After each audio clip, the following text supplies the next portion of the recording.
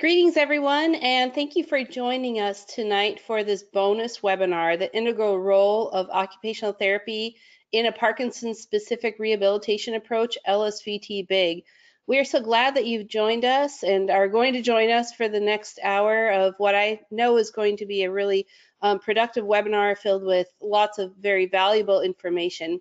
My name is Laura Gousset. I'm one of the LSVT BIG faculty and Chief Clinical Officer of LSVT BIG for LSVT Global. I'll be moderating our session tonight, and our main speakers are two of our expert occupational therapists in LSVT BIG, and they are also LSVT BIG training and certification faculty, Miss Julia Wood and Miss Bernadette Kozer. And I'm really excited. Both of them have years and years of experience as occupational therapists and also as LSVT BIG certified clinicians. And in just a few moments, they'll dive in and tell you a little bit more about their diverse background and experiences.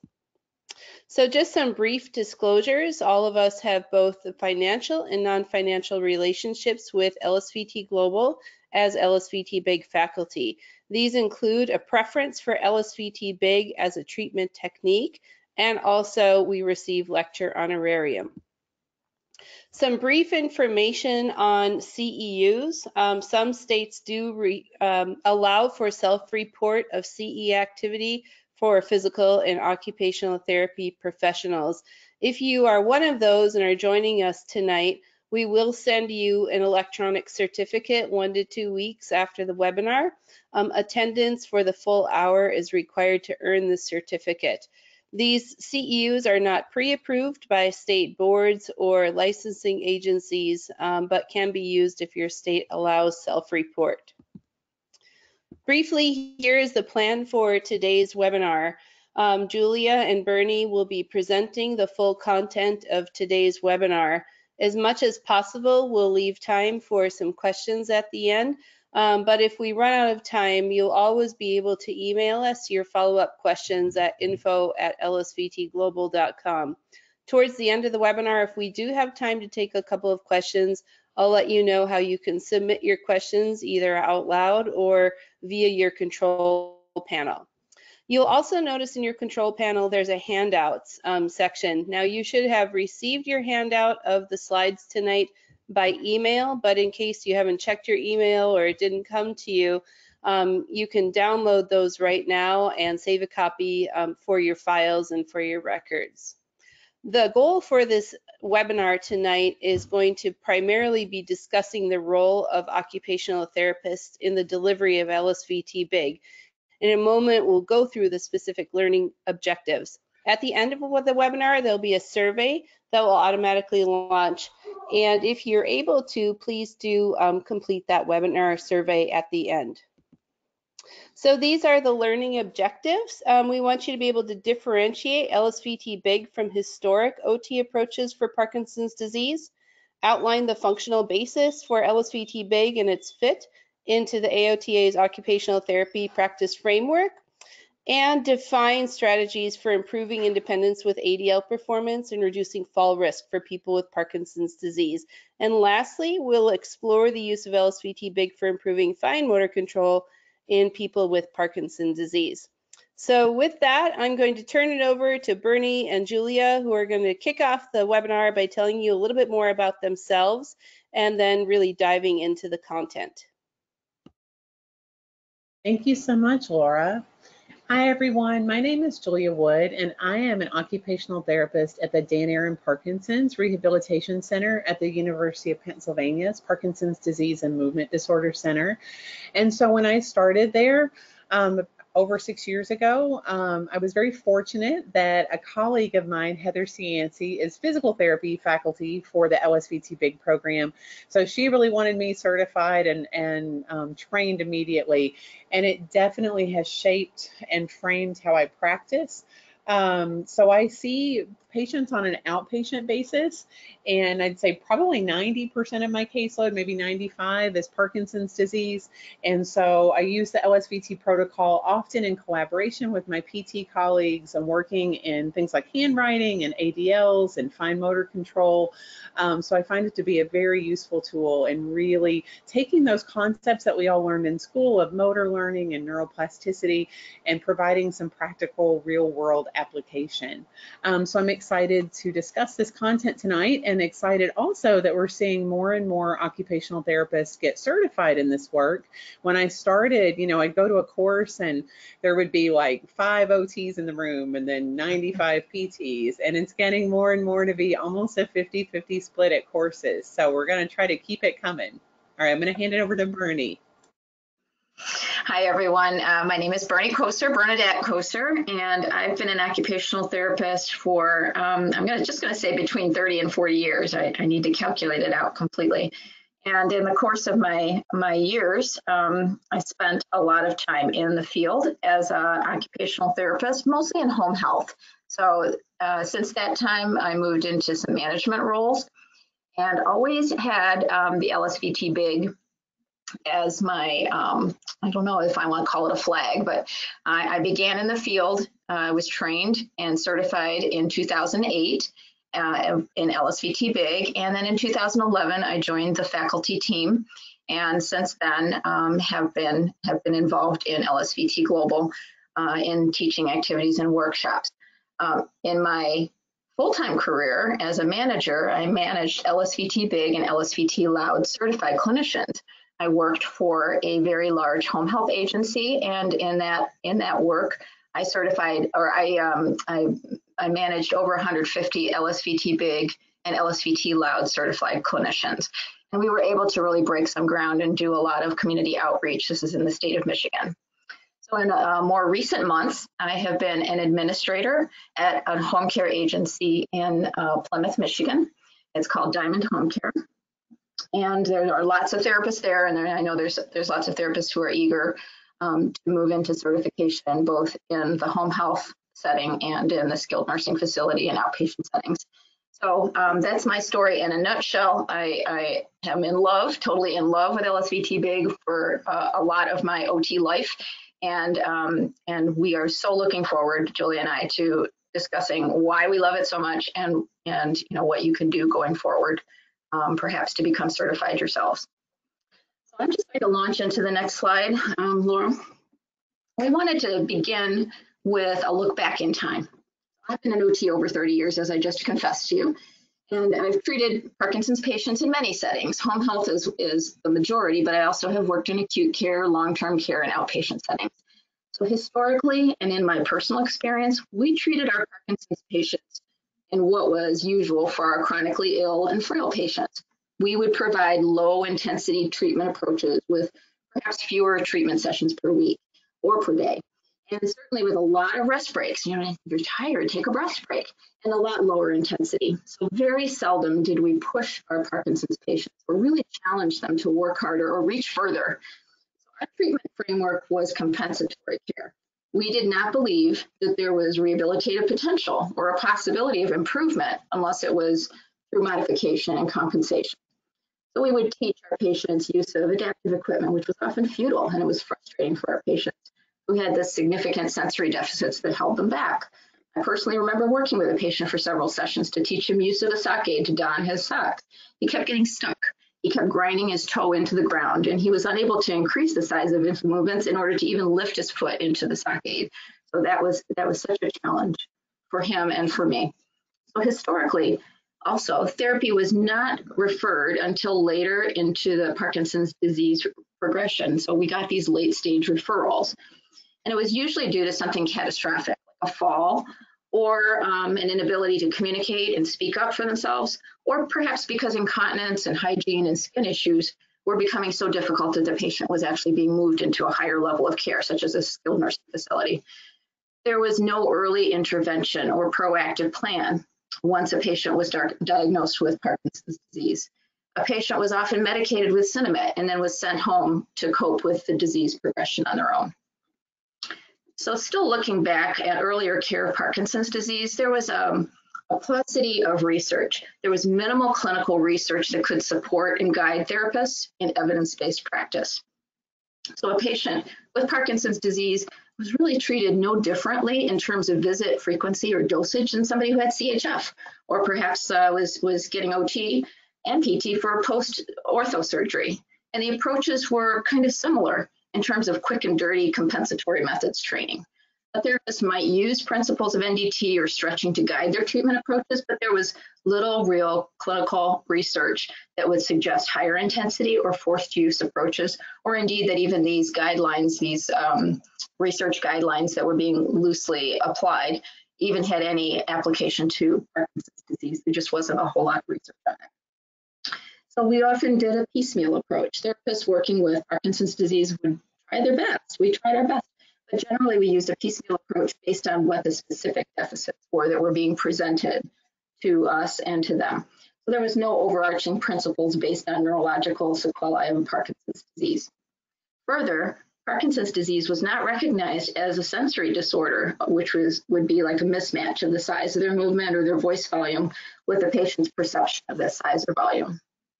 And finally, patients with Parkinson's were considered terminal with respect to rehab potential or a potential for improvement in functional ability, movement ability, communication skills, or an ability to return to everyday life. So there was really a very little expectation for lasting improvement. Next slide, please. So what has changed? We now recognize, based on exercise and neurological disease research, that there is scientific evidence of the value of exercise in improving a person's functional ability and their ability to control the symptoms of Parkinson's disease. Through a greater understanding of the principles of neuroplasticity and the brain's potential to change and improve, it's now known that the brain's function improves and a downward spiral or a progression in Parkinson's disease symptoms may be slowed and in some cases reversed using exercise. Most exciting, there are key features and principles of exercise that have been proven to drive to drive activity-dependent neuroplasticity. Next slide, please. So these are the principles that we now know and what we use in LSVT BIG treatment to drive positive brain change using activity-dependent neuroplasticity. We now know that intensity does matter. How much you push your patients and drive their practice with activity and exercise is critical in driving neuroplasticity. We know that complexity matters. We know that as a therapist skill is present in adding challenges and increasing complexity in exercises and functional activities that will drive brain change. Adding complexity can include enriching your patient's or modifying your patient's environment to make it more challenging for your patient.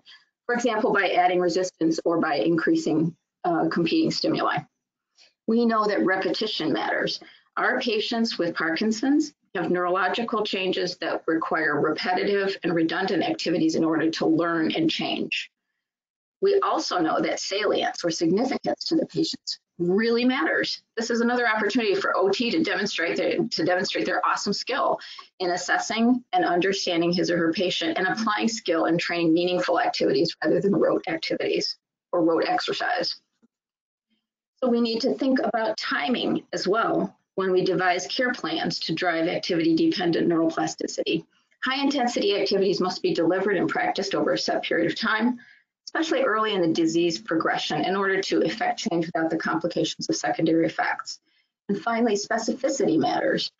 We must target the specific deficits of Parkinson's disease and known issues with Parkinson's progression that will impact our patients' functional abilities, including bradykinesia, which is slowing of movement, and hypokinesia, or start hesitation, that frequently contributes to falls or a patient's freezing episodes. Next slide, please.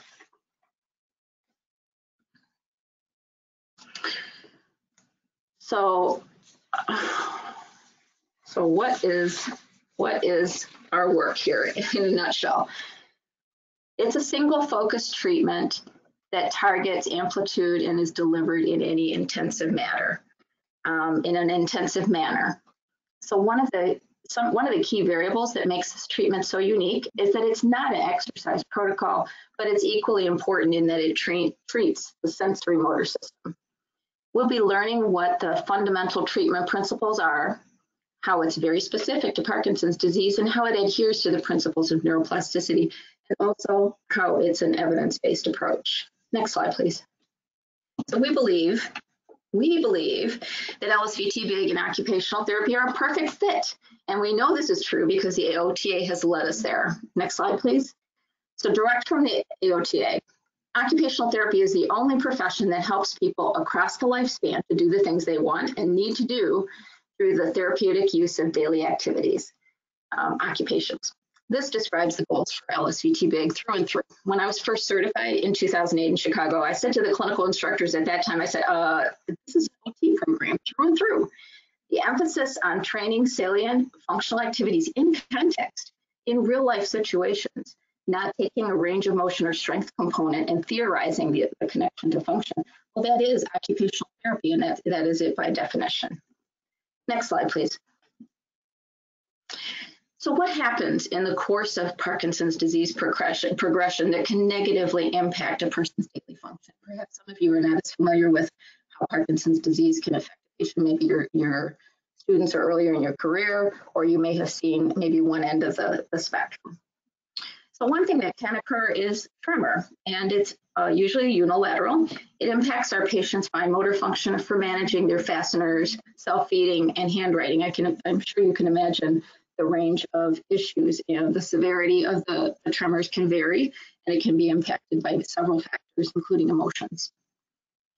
Bradykinesia, which means a slowing of movement and speaking voice, can impact a person's efficiency in getting dressed, their safety overall in ambulation, because they're moving so slowly, they can put themselves at risk. Independence in getting to the bathroom on time, so even a functional issue such as that, which can lead to having to move to another level of care, and in general, impacting safety and independence in so many aspects of daily living. Hypokinesia, or start hesitation, can impact our patient's ability to initiate and stop movements, and leads to freezing episodes that can be triggered by emotional triggers, such as, or I should say environmental triggers, such as flooring, surface changes, or even triggered by emotional responses, unless it's overridden by the use of a cognitive strategy, such as through LSVT BIG.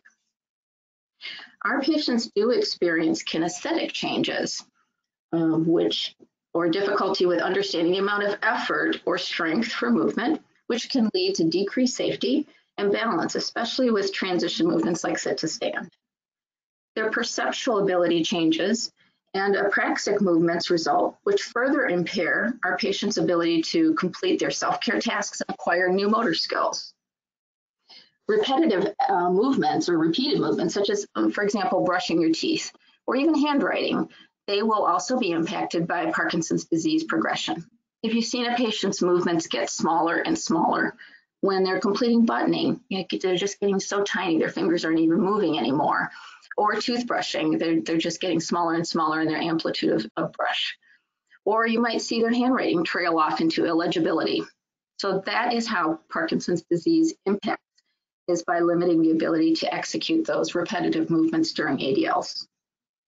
The initiation of movement, a go signal in our neural circuits, and the stop of the movements, which is a no-go signal, are also affected in Parkinson's disease, causing our patients to have difficulty initiating a walk in a store, then displaying difficulty with turning a corner or stopping and turning around. Finally, our patients with Parkinson's disease often experience dyskinesias or abnormal movements of the limbs and axial muscles that can present as jerking type of movements or writhing or additional movements. These not only preclude functional activities, but are also physically exhausting. Managing dyskinesias with medications can result in a flip side functional issue where responses are slowed and dulled even further. So in short, Parkinson's disease is complex. It's highly complex in its presentation, and the reasons for which ADL performance is affected are also very complex. Next slide. So how do we address these type of functional issues using LSVT BIG? We use a single focus, amplitude, and we teach our patients to think big. We use a singular focus in our training and teach this as a useful strategy. And consistently, we see a spread of effects in our patients to better manage their symptoms. So it's kind of simple. Next page. So let's talk about the fundamentals of the LSVT BIG program. First, our target is amplitude. This simplifies our approach with our Parkinson's patients with sensory changes so that the single focus and single target may be used in approaching learning.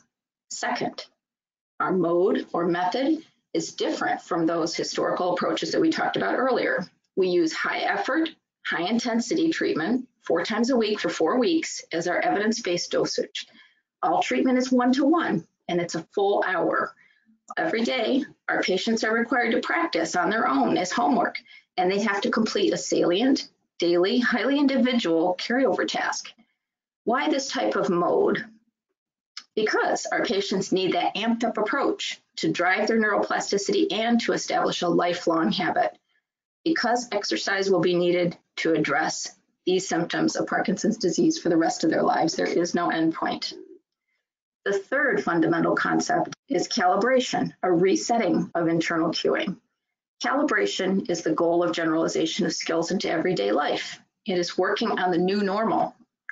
Due to Parkinson's disease progression, calibration processes must address the sensory barriers where patients do not perceive that they are moving smaller or talking softer.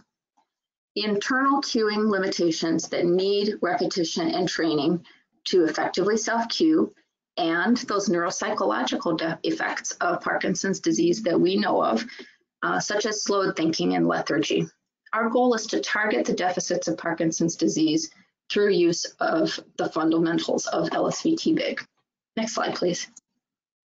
So our goal for patients is to use their bigger movements automatically in everyday living to assure that there's no long-term carryover to assure that there is long-term carryover of increased amplitude use. By automatically, we do mean that earlier in Parkinson's disease, use of bigger, more normal movement patterns will absolutely become automatic after treatment. And in later stages, use of bigger movements will become more habitual. So the degree of automaticity, it will vary based on the stage of disease and any other factors. So no matter what, we can expect long-term carryover or improved amplitude of movement in everyday life. Next slide, please. So here's a quick look at a single session using LSVT BIG, and it looks like a lot, doesn't it? So it must all fit into that 1 hour time period. The session begins with the preparatory maximal daily exercises, but moves into the functional components, hierarchy tasks, big walking, and carryover functional tasks pretty quickly. Next slide, please. So here's a quick compilation of all 7 maximal daily exercises. Just want you to note the multi-directional movements that are depicted here. These are also selected to focus on those Parkinson's disease specific issues that we were talking about earlier, and also some of the particular movement issues that we note as therapists, including backward stepping, stop and start movements, and those sustained postures that they need to maintain. Next slide, please. So let's think about the overriding purpose of exercise in an OT session. It's often preparatory and it's used to move into functional activities. This is true for all of us who practice as OTs. As OTs, we frequently instruct our patients that tricep strengthening exercises are preparing you to move from sit to stand at various surfaces, such as your favorite easy chair, or from a toilet frame so that you can foster independence. For LSVT BIG maximal daily exercises, the purpose is also preparatory, and it's also linked to function. They're used to drive the motor output to override bradykinesia and hypokinesia, those particular deficits of Parkinson's, to produce that normal movement during the patient's ADL, such as dressing or preparing a meal. They're designed to help our patients learn how it feels to have the right amount of effort for these normal movements. This is kinesthetic awareness. And maximal daily exercises improve the gross and fine motor coordination, balance, strength, flexibility, all of that good stuff, and our patients' functional endurance to complete their everyday activities without fatigue. Next slide. Part of our skills as therapists is in making our patients connect the dots, or helping our patients really to connect the dots between the exercises and functional outcome. So how can we do this here? We'd like to show you this example, a before and after LSVT BIG example of bed mobility, and we'll talk about the tie-in with maximal daily exercises after the video.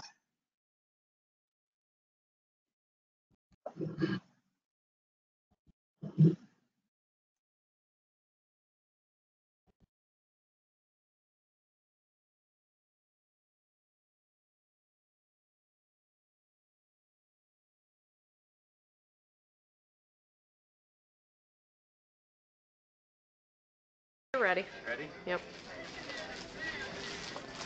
Cool. Yeah. Oh, the immersion? Yeah, the immersion. When are you going to do it? In April? Yeah. You might have no problem. Okay. Is that pretty good? Mm-hmm. Yep. All right, now go ahead and get out of bed. We practice that. Yeah, then I'll see it when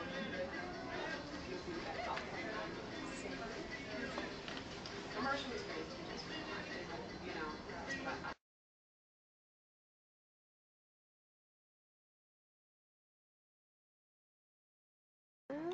Go ahead. Ready? Yep.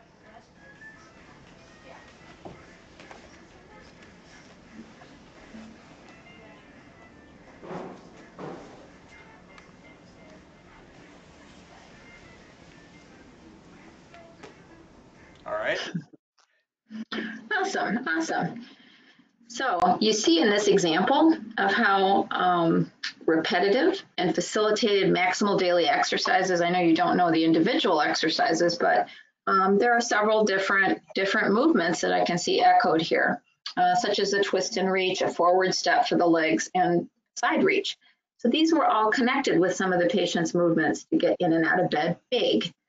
Notice the deliberate movements in the video and how the cues for big movements to roll and to bring up his knees were internalized by the after video clip. So he was able to really internalize those cues and be able to move big after connecting all of those dots and becoming fully calibrated.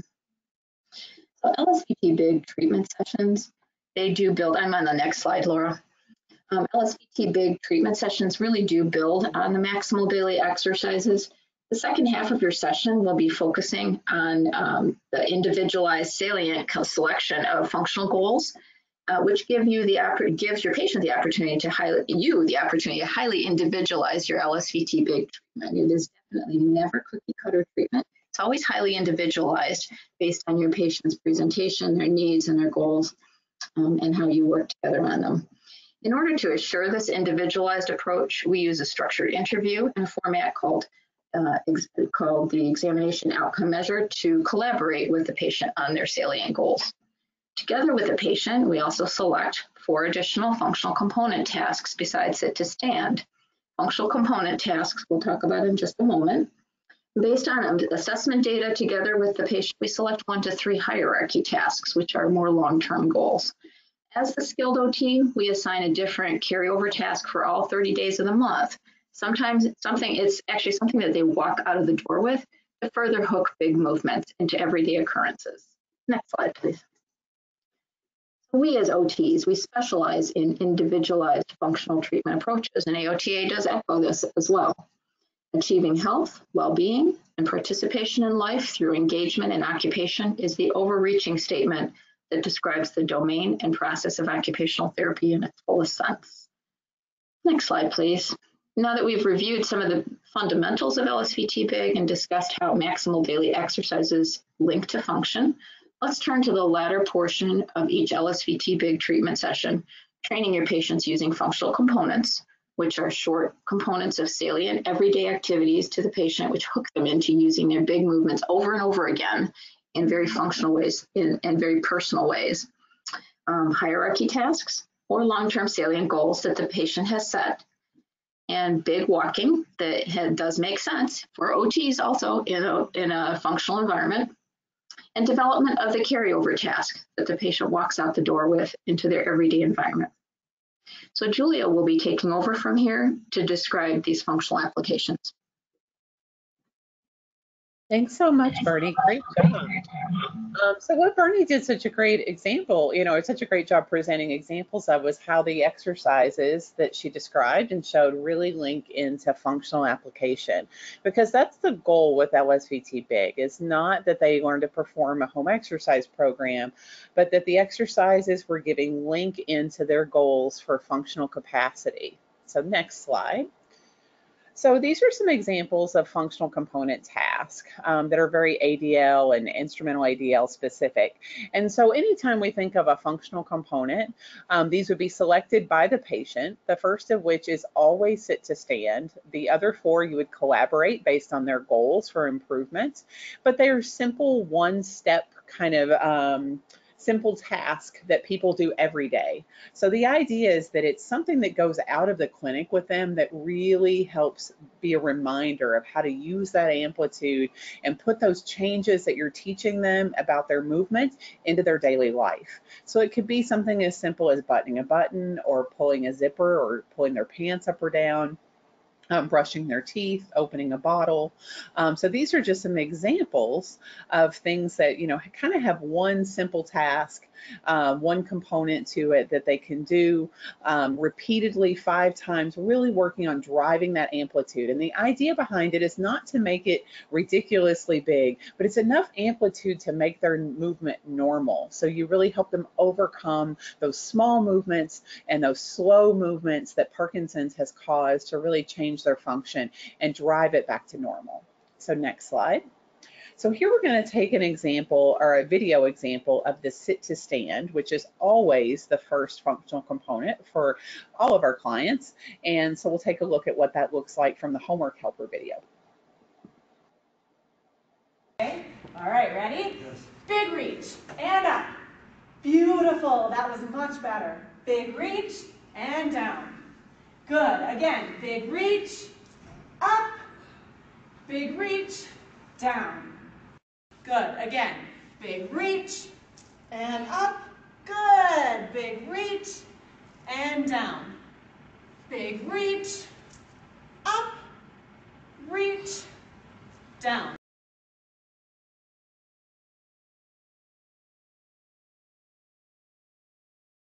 Excellent. So that video does a great example of showing how we repeat the concepts of amplitude into that functional component. You notice, however, that the cueing was very simple: big reach and up, big reach and down. We haven't discussed a lot in this webinar, but cognition is really an issue, and especially bradyphrenia, or that slow thought process and increased processing time. So we really do try to keep the cues very simple. We're always modeling and demonstrating for the patient so they can really follow our lead and not have to overthink too much what they're doing. All right, so the next slide, we're going to take a look at a hierarchy and think about how it differs. So with the functional components, those are simple component tasks. They're doing 5 of those, first of which is always sit to stand. The hierarchy, these are more complex tasks that involve more multi-step components. So dressing, it might be all of upper body dressing or all of lower body dressing, preparing a meal, writing, applying makeup, vacuuming. So we're thinking about things that have more components, more steps. And then we really look at doing the motor learning principles and taking a blocked practice approach. So in the beginning, it's trying to identify what part of that task is the most difficult for the individual, practicing that in a blocked practice setting, driving the amplitude to get them to move in a more normal way, and gradually across the 4 weeks of treatment, building more complexity into it until at the very end, they're not only able to complete the entire task, moving appropriately, using amplitude, but often using some different challenges that they might encounter in their natural world, like distractions or uneven surfaces or different things that might make the task more challenging. So we try to make it as task specific to really include that task-oriented training, which we know is so important. So next slide. So here we're going to take a look at a video of Bob, again, doing an example of a hierarchy of donning his jacket and kind of how that looks when we do a little task analysis and break it down into different components. So to start with, Bob, would you just please put your jacket on for me like you usually do?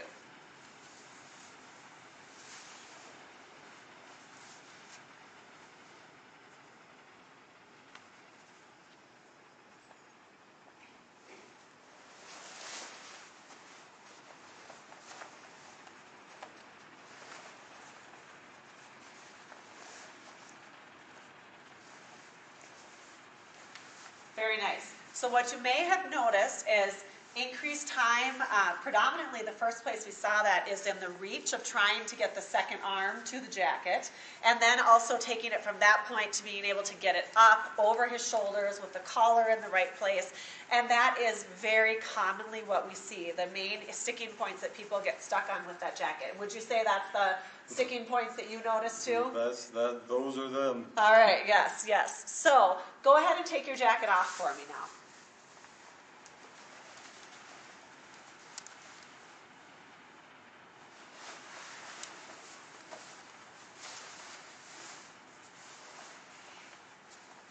And the piece there is, once you get it off the shoulders, getting it all the way down off your arms, right? That's right. Where the problem comes into place. Okay, the first thing we're going to do is a strong kind of punch into the jacket with your arm and really getting that jacket up and over your shoulder with more effort this time. Okay. Okay, so what it's going to really look like is getting that, you typically put your left arm in first, yes. right?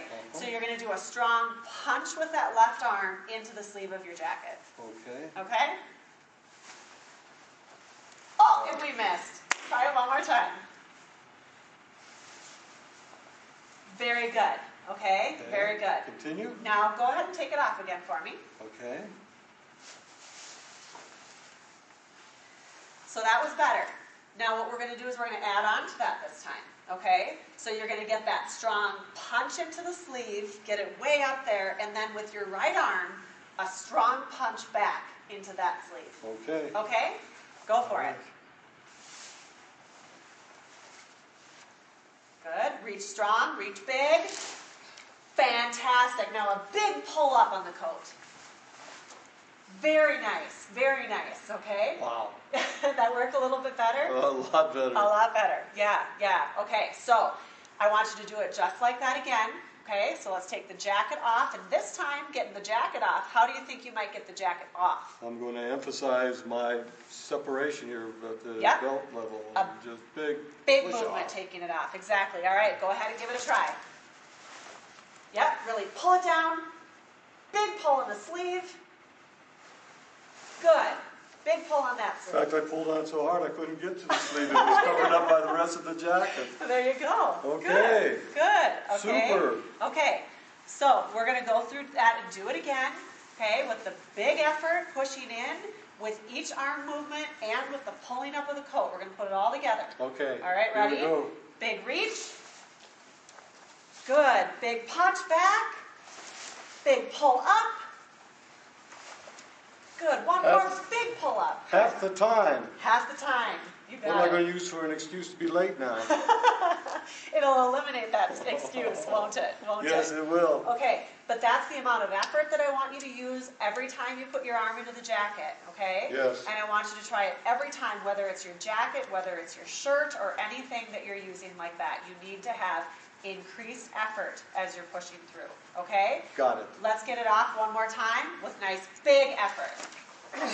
Good. Big pull out. Big pull out. And Yep. just covered up. And Good.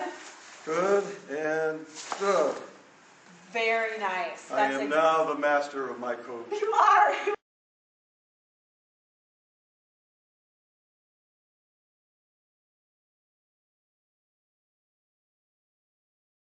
So that was such a great example, and Bob is adorable. Everybody needs Bob for a client, of a hierarchy and that blocked practice. And you can really see too where in the beginning, was he able to get his jacket on himself? Sure, but it was very inefficient. It was very ineffective.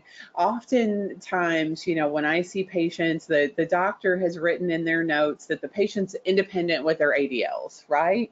But the problem is often the inefficiency is what leads to care partners starting to help. Pretty soon there's a little bit more of a learned dependence, and pretty soon you have someone who's not independent with their ADLs. And so if we can really target that amplitude before there's a huge problem and help them maintain their independence and keep, you know, prevent those changes to where it does become an issue, it really empowers them to be the master of their jacket or buttons or whatever it might be.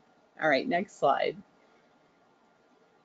So big walking is also part of every LSVT big session. And it really is important as OTs that we don't shy away from this, because functional mobility really is an activity of daily living. It is part of walking to the toilet. It's part of getting from the bed to the bathroom.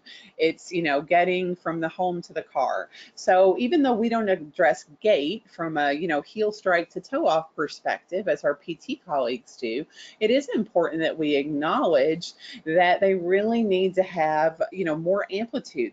We need to work on posture and step length and base of support for safety, so that they can really do the things they want and need to do.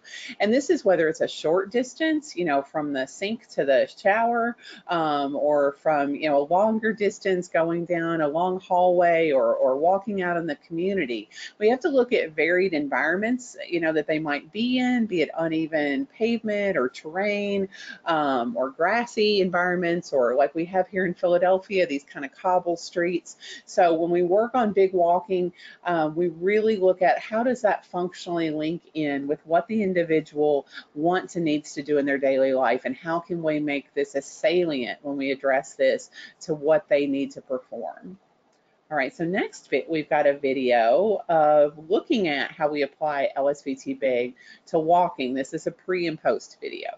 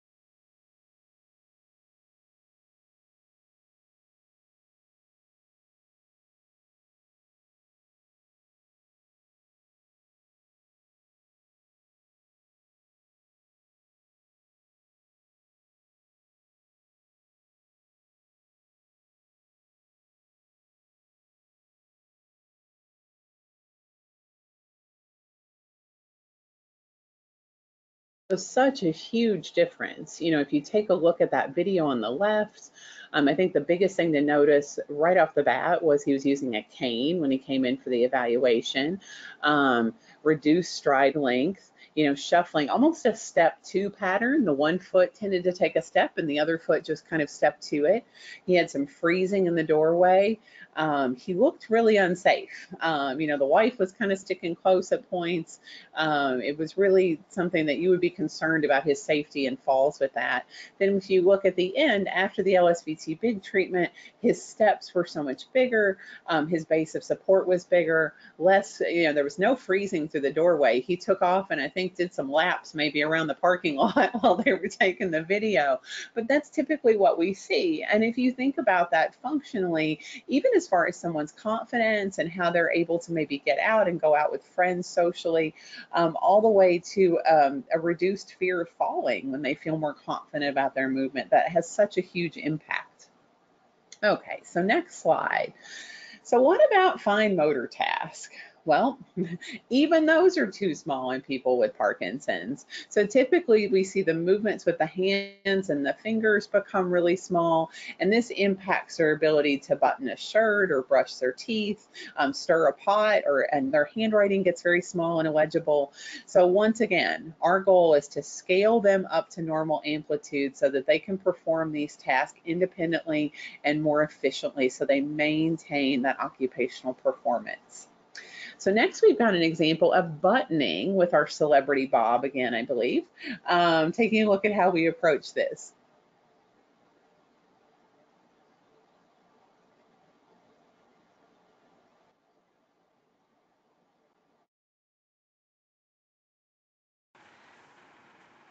good. And I want you to just kind of notice as you're watching Bob do his buttons, kind of it's a very slow, small kind of movement that he's using to try and get those buttons through the buttonhole.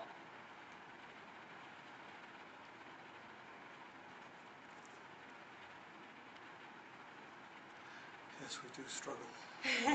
And this can be a very frustrating thing for a lot of people, Bob. You're not alone in that.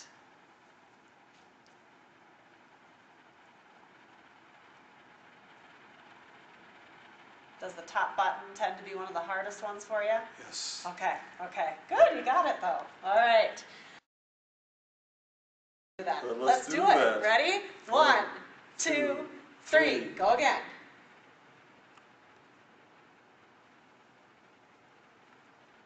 Wow. Really push it in hard. Nice. About a third of the time. You're right, you're right. Good job. Now go back in and close it like you're angry with it. Really push it in strong. Nice. How fast was that? Even quicker. Even quicker, you're right. I haven't done a button that quick and I don't know how long. Good, good.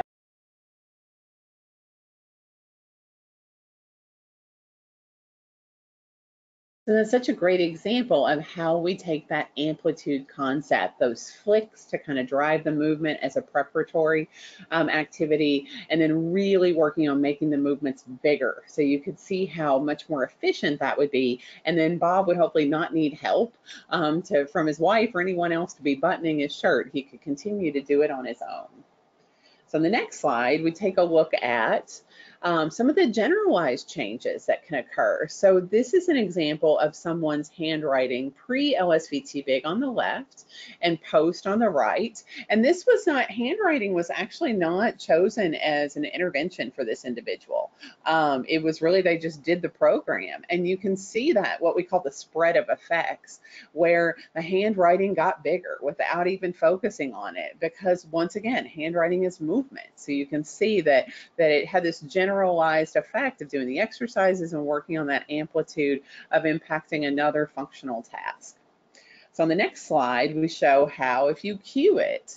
So the one on the left was not cued in the beginning. It was taken as a sample. This individual obviously has a lot of tremor, and that's something you're not going to fix for sure. But you can see how on the right, even with the tremor, though it's much bigger, it's more legible. You can actually read the words. And this gentleman's goal was to be able to write notes if people called during the day for his wife, kind of what the phone call was, take a message down. And so his wife was able to read those messages, and that was really helpful for them as a couple in their communication together. All right, so next slide, we have a little case example here that I wanted to use. And this was a woman that I treated that was 70 years old, and she had recently been diagnosed with PD. She was really a strong individual in that she was a retired social worker. She had amazing insight into her strengths and weaknesses. She had a very supportive family. She really wanted to participate in exercise because she knew that this was supposed to be very beneficial for people with Parkinson's. And she was also trying to forestall the use of medications as long as she could. The challenges that she was having were really related to her affected left side. So she was having trouble using her left hand and arm when she was putting on her jewelry and zipping zippers and putting on her clothing. She was having horrible fatigue, and that is actually the most common non-motor symptom of Parkinson's disease, is really debilitating fatigue. And in the research, it doesn't suggest that it responds to typical energy conservation training. And this was impacting her participation daily in being able to prepare meals and engage with her partner when he came home from work. And she was finding that she was taking her a lot longer to complete her dressing task, and she was getting very frustrated. It was impacting her clothing choices, and she was just really starting to feel kind of down about herself. So on the next slide, you'll notice this is just that example we've kind of given over and over again of a basic treatment session. So when Linda came in, every day we did her 7 maximal daily exercises. Now, Of course, across the 4 weeks, we start to kind of change or adapt them. We were doing a lot of hand flicks during her exercises to work on that hand dexterity, balance challenges, different cognitive dual tasking to make them gradually harder. So we're always driving those neuroplastic concepts of keeping it very challenging and salient. Her functional component task, she did 5 of these every single time I saw her, and when she practiced at home. So always sit to stand. She chose to work on zippers and fastening jewelry fasteners, both her earrings and necklaces, chopping food to help in meal preparation, and also turns in her kitchen. So when she would turn, say, from the stove to back to face a countertop, she was feeling a little bit unsteady. Her hierarchy tasks, those more complex tasks, she chose dressing, so really working on her efficiency in her upper body dressing, meal preparation, so really all of the stages of being able to clean it up and load the dishwasher, and then also her kitchen mobility, so moving around in the kitchen, sidestepping, doing a lot of things like that, because we wanted to work on her efficiency and help with that fatigue that she was having. We also did big walking every time. She was someone who went out in the garden quite a bit and lived in the suburbs, and so she wanted to be able to walk in more grassy terrain, so we would set up some uneven pavement challenges. I took her over to the lawn of the hospital and worked on her walking there so we could make it as relevant for her life as possible. So you'll notice on the next slide, one of the tests that I did was just the 9-hole peg test. I think we all know this. I selected it as an outcome to look at if we're going to see any improvement in her functional use of her left hand, because this quote is from her. She really wanted her left hand to work again. She was having so much trouble doing her zippers and necklace class. So on the next slide, you'll see that indeed her 9-hole peg test, you notice at evaluation is there in the center, and we can see that affected left hand is the 54 seconds. So twice what it took her to do things with her right hand. And even though her right hand was her dominant hand, when you think about things that need bilateral task engagement, like fastening a zip, hooking a zipper or fastening jewelry, she was really struggling. The norms are down there at the bottom. And so with her right hand, we even saw an improvement at the top. You see the post-treatment. We cut it down by 5 seconds. Anything, I believe, 2 seconds or more is considered a significant change. But the one that blew my mind was her left hand. We cut the time in half. And so close even to getting her to her norms. I was really impressed with this, and it was more than I expected to get. Okay, so on the next slide. You'll see we also looked at the fatigue severity scale because this was such an issue for her. She wanted to be able to cook dinner without having to take rest breaks. She was just so tired all the time. And it's a 7-point scale with a minimum score of 9, and the highest score is a possible of 63. So I really wanted to see if, because in the literature, exercise sometimes helps with reduction of fatigue in Parkinson's, if LSVT BIG would work for her. So on the next slide, you'll notice we did indeed get a reduction. So she started out at a 56 out of 63 on her fatigue, and she lowered it down to a 34. It was a huge decrease. And what was really fascinating was throughout the course of the program, in the beginning, the first couple of weeks, she said, I just don't know if I can do this. This is kicking my butt, this 4 times a week and exercise every day. And I said, can you just give it a little bit more time? I really think this is building up your activity tolerance and getting used to it. Sure enough, within 2 weeks, she was using it. She would do her homework, because they have to do their homework, their exercises every day on their own too, in the afternoon before she would start to prep her dinner, because she felt like it really gave her a boost of energy and really got her moving better before she went into the kitchen. And so on the next one, I also did the patient-specific functional scale. I like to demonstrate when I use this as an outcome because I feel like it's free and a lot of people use it. So she was able to select different activities that were important to her, and she selected zipper manipulation, fastening her jewelry, meal prep, and her pace for dressing task. And I actually had her record that at home too, but I don't think I put that data in here. And so on the next slide, you'll notice that indeed I was able to improve this as well. So you can see her score went up on all of these. She started out a 4 out of 10, which meant, a 0 is if she couldn't do it at all. A 10 would be if she had no trouble. And on all of these, she significantly raised her satisfaction and her perceived performance in these different tasks. All right, so you'll notice here is some research references that you can go to if you want, that go through different articles on our website, review papers, reference lists. So if you're wanting to look at some specific research on LSVT BIG, you can go to our website and find that. And then on the next slide, we'll just summarize it and wrap it up and put a bow on it here. So I think it's safe to say that LSVT BIG really differs from those historical approaches that Bernie talked about, because we strongly incorporate those key principles that drive neuroplasticity and motor learning to really help the patient be successful and to help our intervention be successful. So we help increase independence and speed, quality, and safety with all of the daily tasks of our patients, including fine motor tasks, to help them continue their participation in what is meaningful to them. We're key drivers in this. For so long, you know, occupational therapists would say to me, oh, well, that's just for physical therapists to do. When you look at how functional this program is and how much it really is about being patient-centered, and there's no way that we're not the key players in this. So this was just a snapshot overall. There's so much more to learn. We'd love it if you joined us for a course to learn more about it. And I'm going to hand it with that over to Laura so she can tell you a little bit more about how to do that if you're interested. Thank you for your attention. All right. Thank you, Bernie and Julia. That was really excellent, and I appreciate your time tonight. This slide just shows a snapshot of how you can learn more about LSVT BIG and LSVT Loud for free, which is always good. It's all on our website and blog, which is listed here, and feel free to email us at any time as well. If you are an OT or a PT or an assistant or even a student in one of those professions and you're interested in getting certified, there's two ways that you can do it. You can take the online course, which is offered for 1.45 AOTA CEUs, self-paced, and you have 90 days of course access. It's equivalent to the online or to the live course in terms of certification. Or you're free to join us for an in-person LSVT BIG training and certification course. These are 2-day live courses.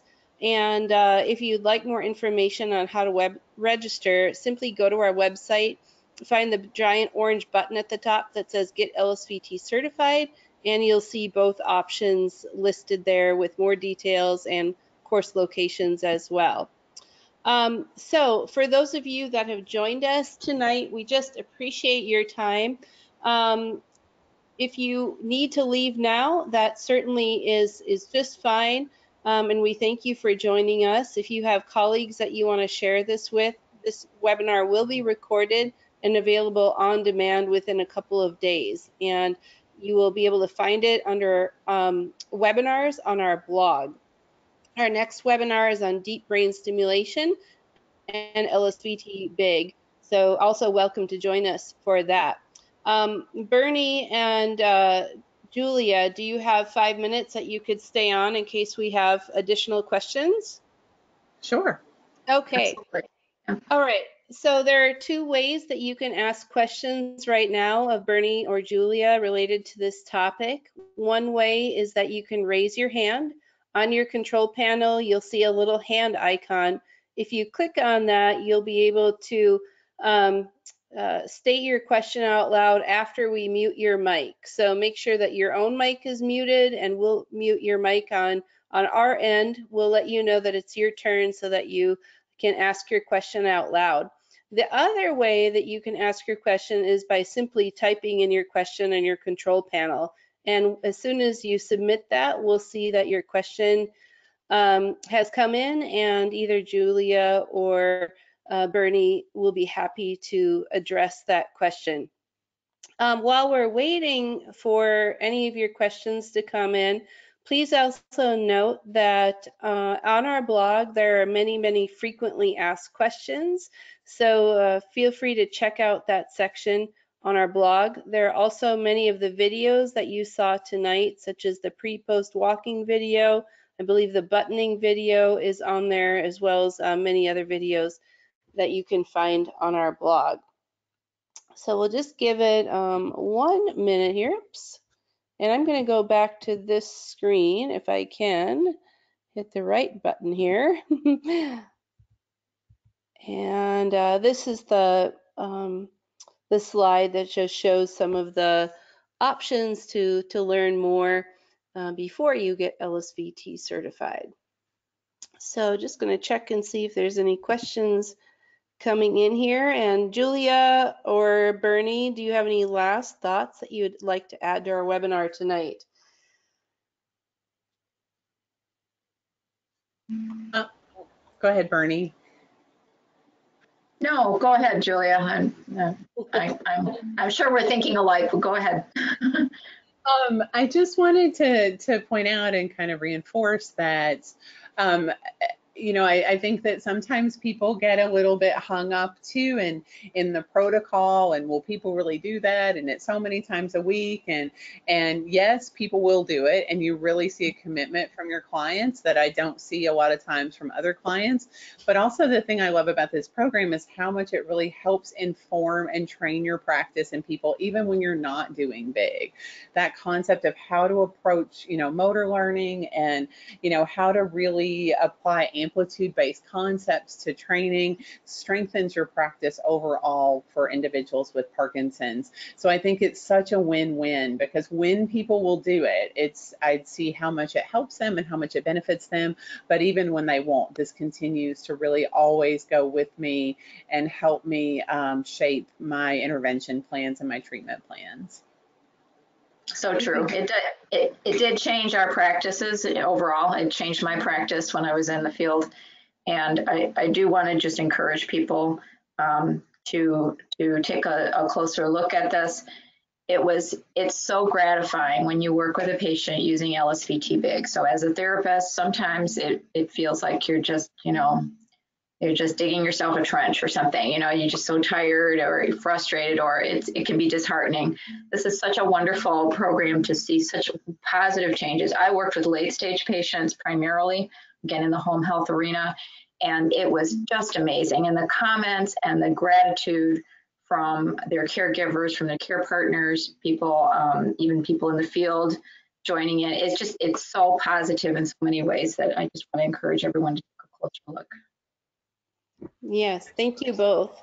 And, you know, one last thing I'll say for tonight, and I don't see any questions coming in right now, is also if you do choose to get certified, one of the really important topics I believe is how we can all work together between the professions of physical therapy and occupational therapy using the LSVT protocol to comprehensively address the needs of our patients. And in fact, we have a webinar coming up for certified clinicians at the end of October on, you know, really how to do that very well.